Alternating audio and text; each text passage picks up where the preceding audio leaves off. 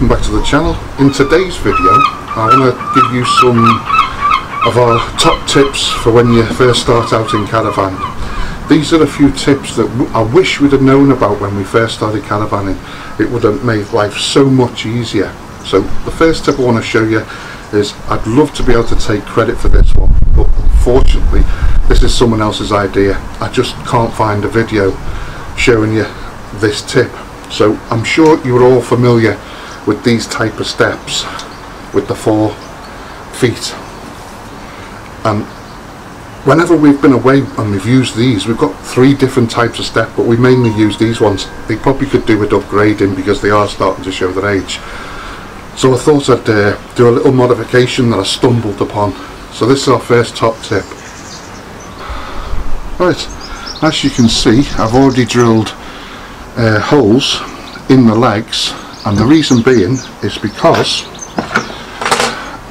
we are going to put caravan leg pads on the bottom of these legs to give them more support.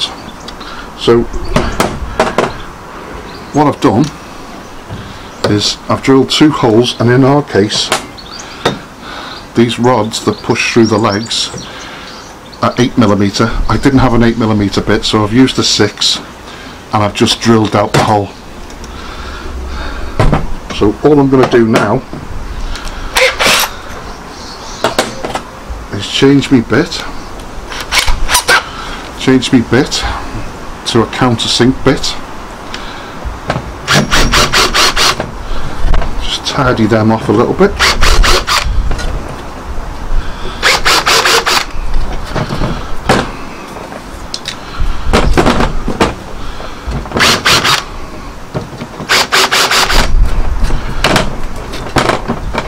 There you go, tidies them up. Then what we're going to do, get one of the pads. Obviously these have got arrows, I don't think it makes any difference in our case. So all I'm going to do, obviously I've had to drill these holes out for that diameter. Push that through there,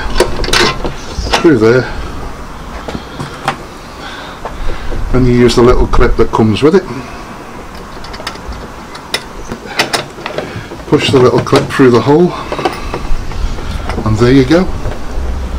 So the magic of TV, all 4 will be done in 1 second. Right, so there you go, all 4 legs now got the leg pads on. That makes it a hell of a lot more sturdy, so no matter whatever ground you're on, it's going to be less likely to sink in, especially on grass. So there you go, top tip number 1.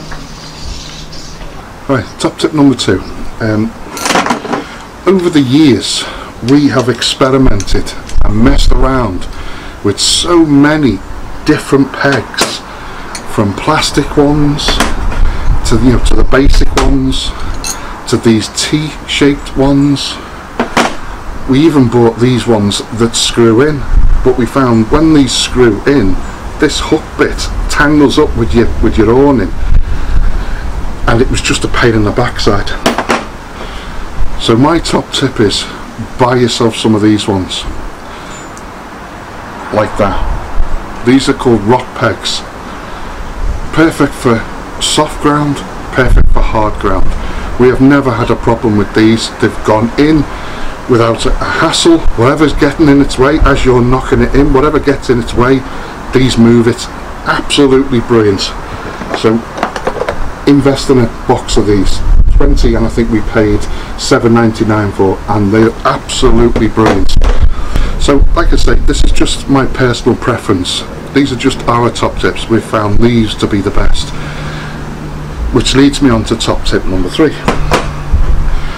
I'm sure you're all familiar with the basic rubber mallet. We persevered with this, and it was just an absolute waste of time. As you can see, there's all chunks out of it, and every time you were hitting the pegs, it was moving, and we were struggling to get the pegs in until it just dawned on me, and I went to B&Q and I bought this. This is a lump hammer. I'm not too sure what it weighs, but as you can see, it's only a small one, but these knock in the pegs nothing stops this combination, and that's what's worked best for us over the last 2 years. So that's top tip number 3. Ditch your rubber mallet and buy yourself a lump hammer. Doesn't have to be a massive one, like as you can see, that's about 9-10 inches or so, and this does the job far better than a rubber mallet. Believe me, it's made life so much easier with the rock pegs and with a lump hammer. Nothing gets into its way. Top tip number 4. Whenever we went to site and we started putting our awning in, we were struggling to feed the awning through the awning rail until someone suggested, are you cleaning your rail? And to be honest with you, being new to Caravan, we just didn't think of cleaning inside that groove, the awning rail. So we cleaned it all out, sprayed a little bit of WD in there, and then the awning started feeding in really easily. And then someone said to me, have you got awning rail protectors? And I was like, what are awning rail protectors? And it's apparently, which we have now, is a length of this stuff. And all you do is you clean your channel and then feed this in all the way for the whole length of your caravan, and it stops the build up of dirt and grime in the groove of your awning rail. So that's top tip number 4. Invest in some awning rail protector. Top tip number 5. This one, if only we'd have known. When we first started caravanning, were using this to lower our legs, and it was a pain, an absolute pain in the backside to do. I've got a dodgy back, so it was not great, me bending down and having to wind down the legs, which is hard work sometimes, especially if you know, when we first got our van, they probably could have done with a service, and probably could have done with a bit of lubrication on the mechanism, until I discovered this thing. This fits on the bolt, on the nut on the side of the caravan to wind your legs down. So fortunately enough, I not long bought myself a new cordless drill. Attach that to your drill, wind your legs down.